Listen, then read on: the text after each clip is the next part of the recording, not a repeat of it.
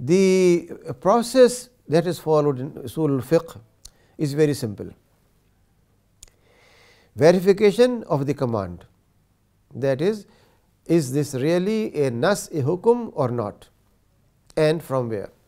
Then historical background or context of the hukum, in what condition it was given, and when we apply today, do we have same conditions or different.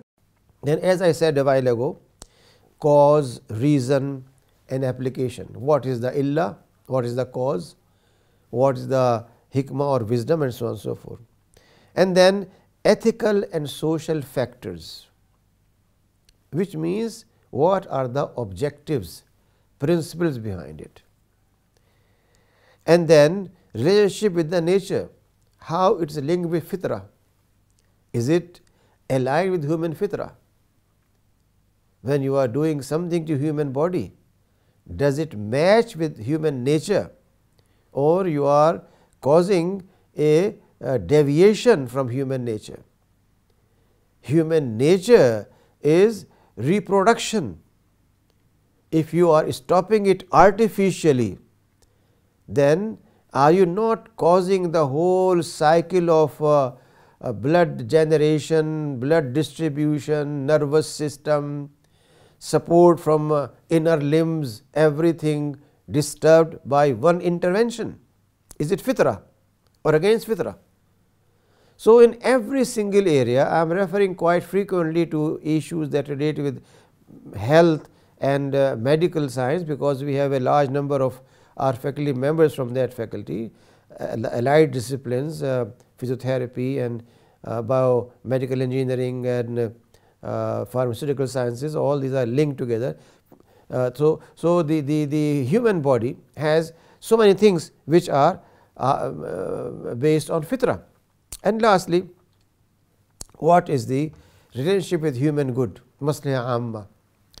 If through AI we make an intervention and we have a whole battalion of robots under a brigadier, a brigade of people, is that also friendly for the people around? You may feel proud that now you have a brigade of AI soldiers, but is that also maslihah, good for humanity? Is it also near nature? Nature wants that.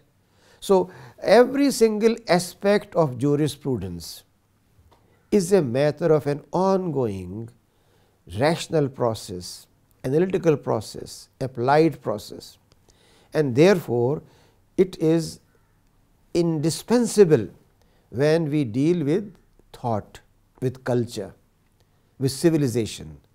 Whatever we do in civilizational activities should have an objective. Is it serving humanity? When we are teaching, it must have an objective.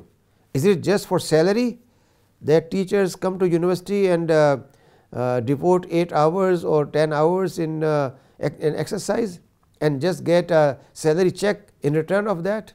Or is it a matter of changing the personality, changing thinking process, mindset, giving something which is ethically good, trying to influence society, build character, make humanity more loving and peaceful, or just a textbook to be recited in class, or some notes that you prepared 20 years back are just distributed or written on a electronic board and they follow it, and nowadays mostly virtual.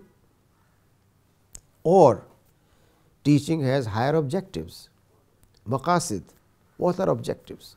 That is why in Rifa I always talk about ilmun nafi, I always talk about values which are the basis. Knowledge without values is no knowledge at all. Only that knowledge is meaningful which is based on values. Mechanical knowledge cannot produce human society or human beings. it can only produce mechanical mind. Therefore, the process and method is extremely dynamic, extremely important, and very, very absorbing and interesting.